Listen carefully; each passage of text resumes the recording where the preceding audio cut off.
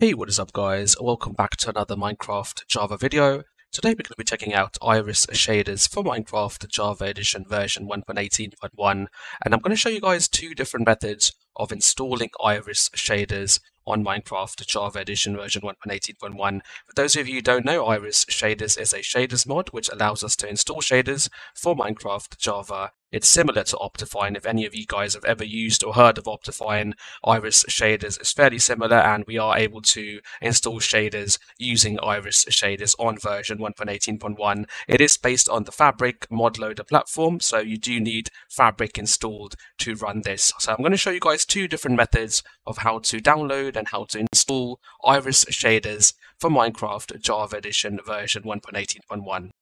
Alright, so the first method of downloading and installing Iris shaders is fairly simple. All you do is go to irisshaders.net, that's all one word, irisshaders.net, and it should come to this website, and then all you need to do is click on download now, and then download the universal jar file. All we need to do is click on this link which says download universal jar. So let me do that now, and let me download that file to my desktop. Alright, so once you guys have downloaded the Iris installer, it should look something like this, and it should say Iris installer. Then let me go ahead and double click on this file, and it should open up the installer, which should look something like this. So as you guys can see, it says Iris installer.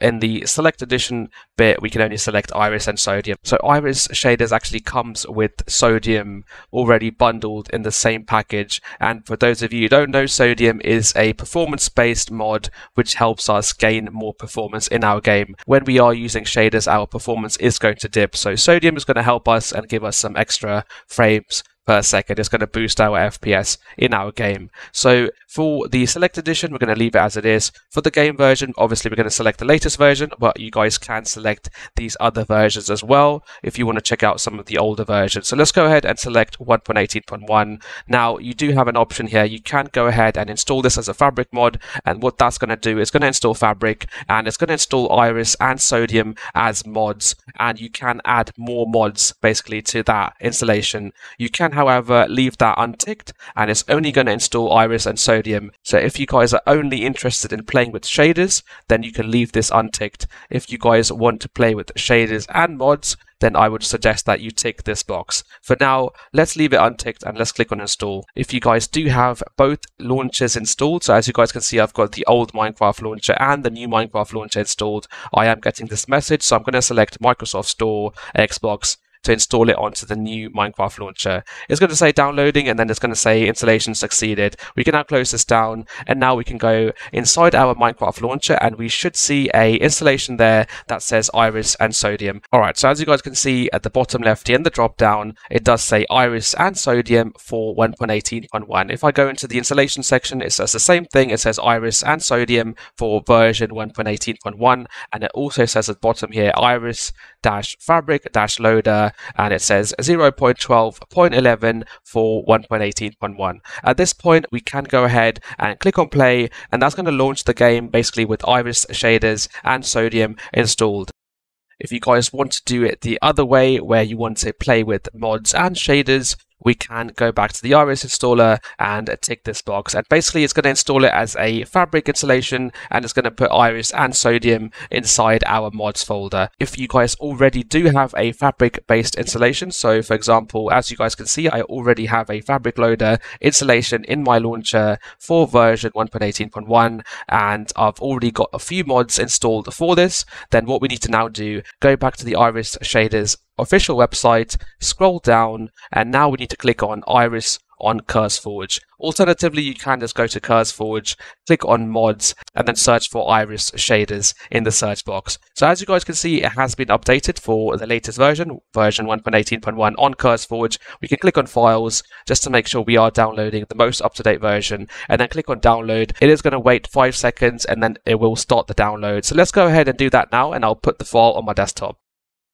Alright, so after the Iris Shaders mod file has been downloaded, we can go ahead and go back to the CurseForge website, click on mods, and then search for Sodium. And then as you guys can see, it says Sodium by Jelly Squid. We can click into that, and then we need to click into the file section and click on this link here that says View All. That's going to allow us to download the alpha version, which is this one, for version 1.18. So let's go ahead and download this mod file as well. Alright, so as you guys can see, I do have the Iris Shaders mod downloaded here as a separate mod file, and I also have the Sodium Fabric mod file downloaded here as a separate mod file. Now I can go back into my Minecraft launcher. I can now hover over where it says Fabric Loader, click on this folder icon, and now I can actually go inside the mods folder because I do have a couple of mods installed already. And now all we need to do is just drag those two files inside the mods folder like so, and your mods folder should look something like this with the Iris MC version 1.1.3 jar file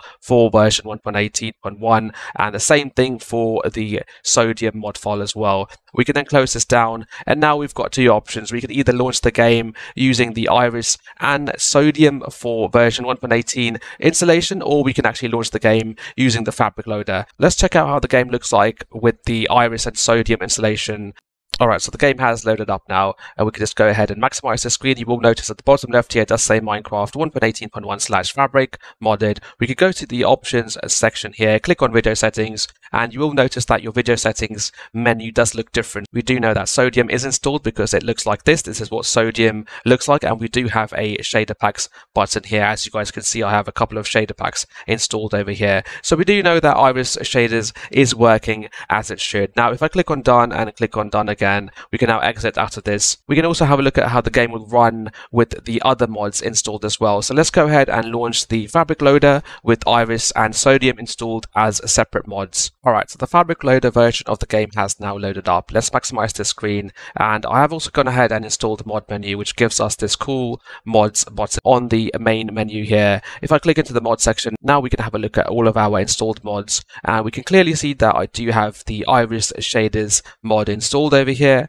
and I also have Sodium installed as well. I've got mod menu, and I've also got Zero's minimap and Zero's world map installed as well. So if you guys already do have a couple of mods installed on the Fabric mod loader, then you can use this method by going to the CurseForge website and downloading Iris Shaders separately. So let me just go back and show you guys. So you guys can go to the CurseForge website, click on Minecraft, and then click on mods like so, and all you need to do is just search for Iris Shaders, and it should come up with the Iris Shaders mod. And obviously click into it and then click on files. Just make sure that it is for the latest version of the game, and as you guys can see, it obviously is the latest version, which is version 1.18.1, and then we can click on download and place that file inside our mods folder. For those of you who are installing mods for the first time, all you need to do is actually go inside your Minecraft directory and then go inside the mods folder and then drag a file inside this folder. We can also go ahead and download shaders as well from the CurseForge website. So let's actually go back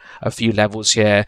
Go back to the Minecraft page on the CurseForge website, click on the customization menu over here. As you guys can see, let's go ahead and download the Complementary shaders, which is a nice BSL edit shader pack. So I'm going to click on the download button here to download the shader pack to my desktop. Alright, so as you guys can see, this is a zip file, so all of the shader pack files which you are going to download are going to be in zip format. And to install it, it's really simple. One method that is really easy to actually do is to go back inside your game, click on options, click on video settings, click on shader packs, and then you can just click on this button here that says open shader pack folder, and now we can actually drag the complementary shaders inside this folder. So as you guys can see, I've got a few other shaders in here, and this is my default Minecraft directory, and inside my Minecraft directory there is a folder that says shader packs. If for some reason you don't have this folder, you can manually create this folder as well by right clicking on an empty space, clicking on new, clicking on folder, and then rename that folder to shader packs, and then go inside that folder and then put all of your shader zip files inside this folder.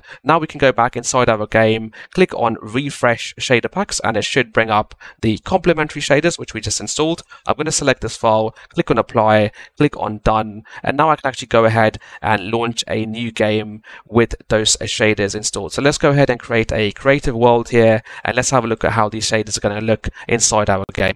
Alright, so as you guys can see, the game is now loaded up with the complementary shaders installed. I would highly recommend you guys check out the complementary shaders for Iris shaders. They are really compatible with this shaders mod, and they do work really nicely as well. Another shader pack to check out for Iris shaders is Silda's Vibrant Shaders, which is another nice and compatible shader pack for Iris shaders. One thing I do like about the complementary shaders is that you can actually have the glowing ores inside the game without using any mods. So as you guys can see, the ores are glowing there. Let me just change the time to nighttime, and as you guys can see, the ores are glowing as well. And all I've done is just install the shaders, and the glowing ores are part of the shaders, so we don't actually need any mods. So if you guys are looking for glowing ores, then do check out the complementary shaders and get Iris shaders as well. It's a nice combination for you guys to check out. You will get some nice performance because we do have sodium installed as well. Hopefully you guys have found this video useful. If you have, please do give us a like. If you have any comments or queries about how to download and how to install Iris shaders for Minecraft Java Edition version 1.18.1,